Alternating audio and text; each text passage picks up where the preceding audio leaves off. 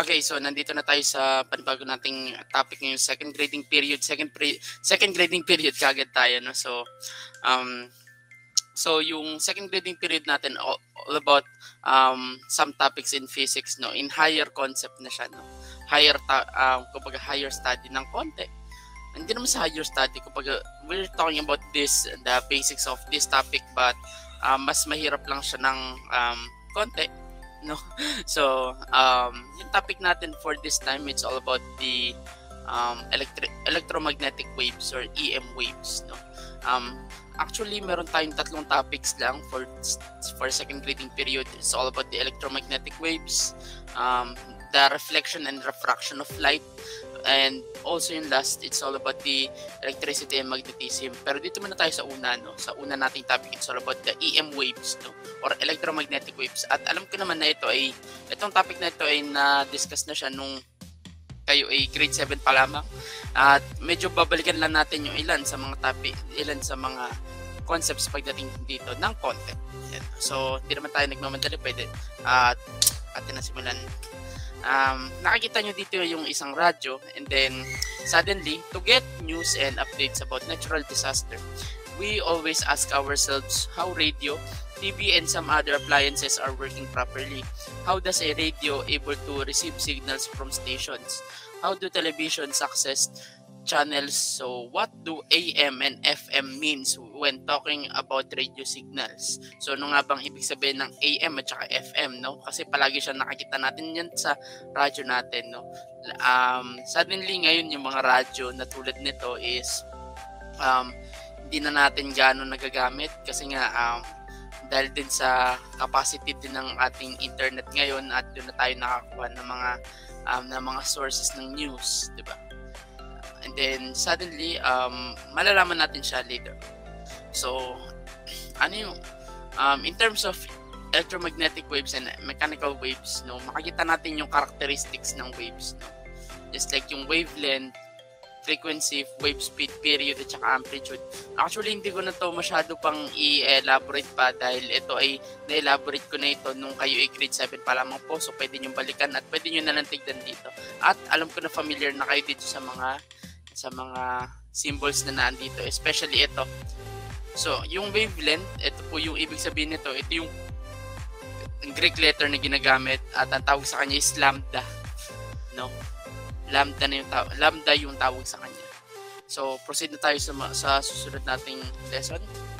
Susunod nating topic, no? So, in terms of waves, we have a different wave properties such as reflection, refraction, interference, and diffraction. Mechanical waves requires medium to propagate, no?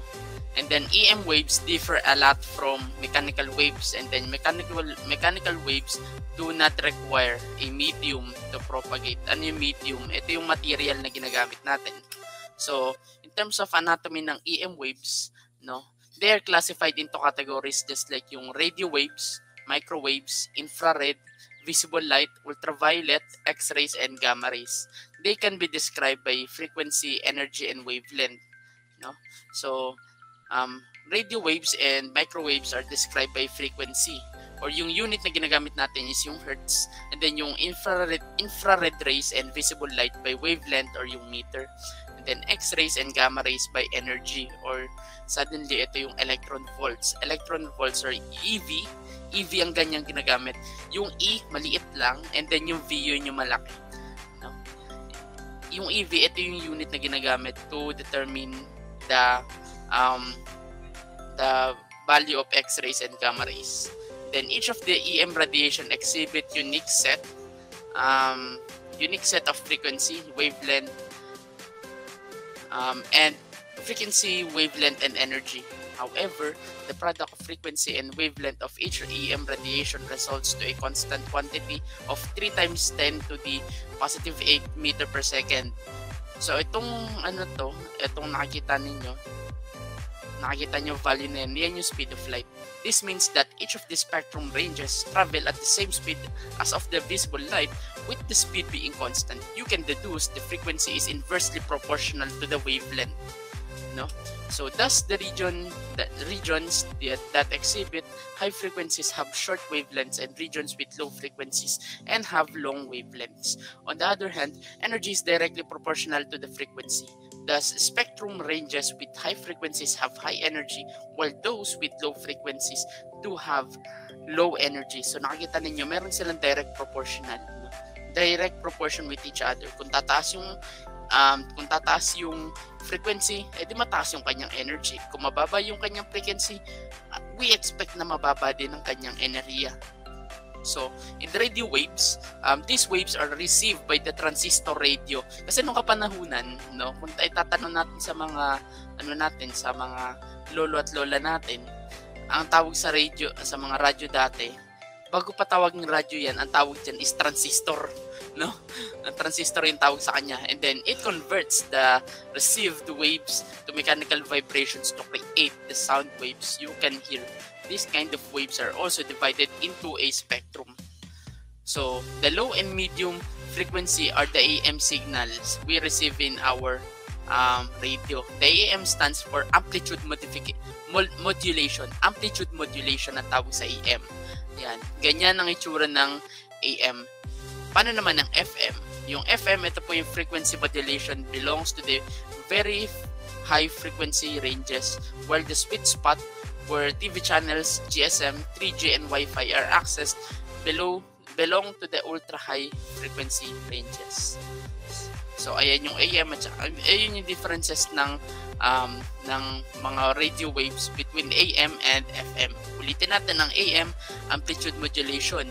And then yung FM, ito po yung frequency modulation. And then, in terms of modulation, how are the radios converted to AM, FM, or other modulation? Sorry about this. Dapat question mark yan. I'm sorry, I'm wrong. So, modulation means changes. AM waves, such as radio waves, are random noise in the air. They only become meaningful when they are changed into useful signals. So a good example of modulation is how our sense of sight works.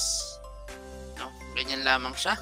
And then, a blank piece of paper is nothing unless someone writes or draws on it. The illustrations or writings communicate useful information. In the same way, still air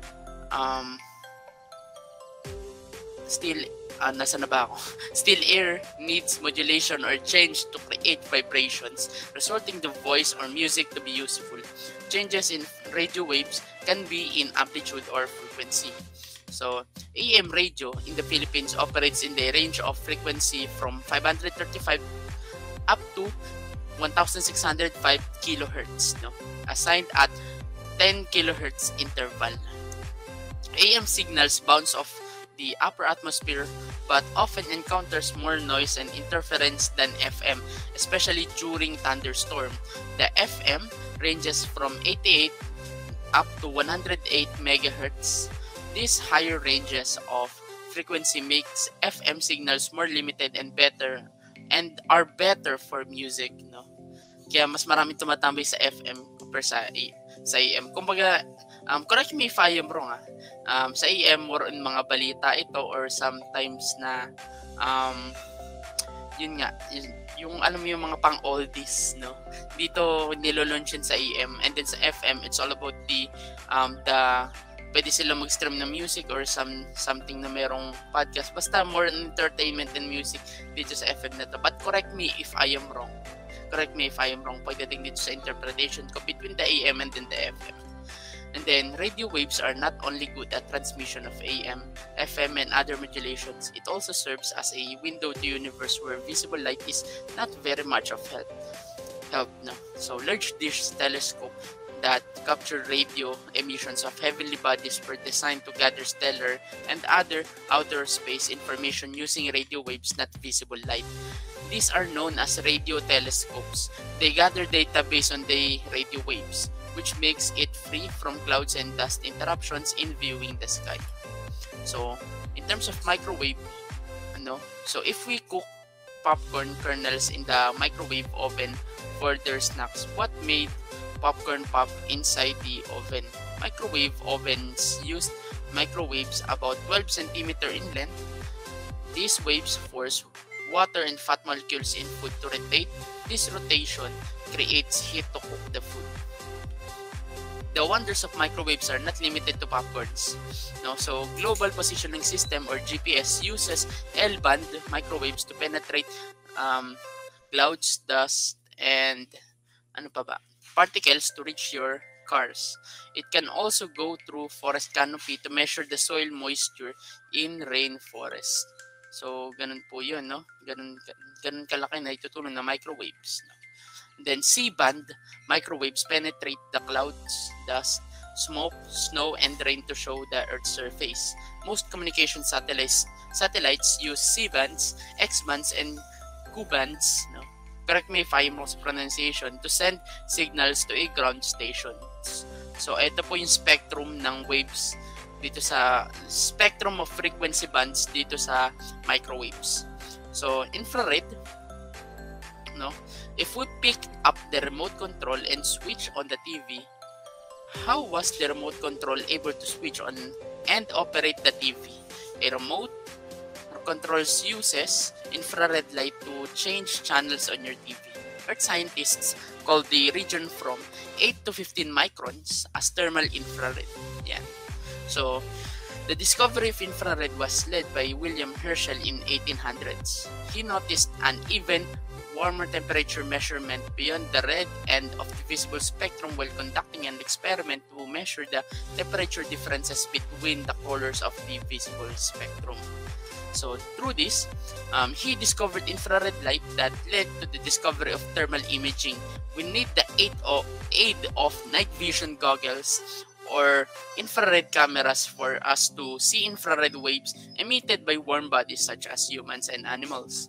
And then in terms of ultraviolet rays, if we went to mountain climbing, we are reminded that they should not only take care of their physical well-being, they should also wear protective gear with proper clothes, sunglasses, and sunblock. This is to protect them from the ultraviolet rays of the sun. So, tropical countries, including yung bansa natin, are loved by the tourists for its sun rays kasi malapit tayo sa linya ng equator. Alam niyo naman yun. At nandito tayo sa tropical country. And then, they visit the place to enjoy sunbathing and tanning. But according to researchers, there is no such thing as a healthy tan. It is believed that UV from the sun is one of the causes of skin cancer and eye cataract. UV radiation has also been shown in experimental system to damage the cornea and lens of the eye that results to eye cataracts. So, nandito na tayo sa X-rays and gamma rays. Both rays are usually expressed in energy. This is because their wavelengths are so small. They are both useful in medical and health practices as well as in astronomy. So, in 1895, a German scientist named Wilhelm Röntgen first observed and documented X-rays through arms and hands, produced detailed images of the bone. Actually, na-obserba niya to, or sabihin natin na accidentally observed, no? Habang tinutuklasan niya yung X-rays and gamma rays. When an X-ray is taken and an X-ray sensitive film is placed on the one side of the body and X-rays are shot through the other side of the body, shadows of the bone are let on the X-rays film because bones are dense and absorb X-rays while the skin appears transparent because it cannot absorb X-ray. The sun's corona is much hotter than its surface and radiates mostly X-rays. Scientists use data collected by X-ray detectors on satellite in orbits around the Earth to be able to study corona. Japan's Hinode, correct me if I am wrong sa pronunciation ko, Japan's Hinode spacecraft produced X-ray images of the sun that allow scientists to see and record the energy flows within the corona. And then brain cancers or tumors may be treated alone by radiation therapy. Sometimes the radiation treatment is in combination with surgery or chemotherapy. There are three primary ways in administering radiation therapy in the treatment of brain tumors, namely, actually tatlo yun. Yun nga. Una, external beam radiation therapy or EBRT. Ito yung machine na it is a machine that helps to direct radioactive beams from outside the body to the cancerous tissues inside the body. So, ganyan yung process ng EBRT. And then next po, yung stereotactic radiation therapy or gamma knife, a compute and image guided technique that directs radiation only at the tumor. Then lastly, yung brachytherapy. Brachytherapy, it is a radioactive implant that is placed in or near the tumor. And then, doon na po nagtatapos yung ating lesson for these EM waves. And then, kung meron kayong mga questions, clarifications, or concerns, leave a comment below. And then, kita-kits po tayo sa susunod na lesson. And then, that's all for today. Goodbye.